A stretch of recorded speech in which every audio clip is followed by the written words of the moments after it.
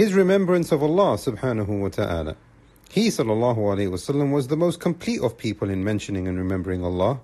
Rather, all his speech was in remembrance of Allah and that which he loves. He sallallahu alayhi wasallam would mention Allah when he woke up, when he started to pray, when he left his house, when he entered the masjid, in the morning and in the evening, when putting on clothes, when he entered the house or left, when entering the place to relieve oneself, before and after performing wudu, when he heard the call to prayer, when sighting the new moon, before and after eating, and when sneezing.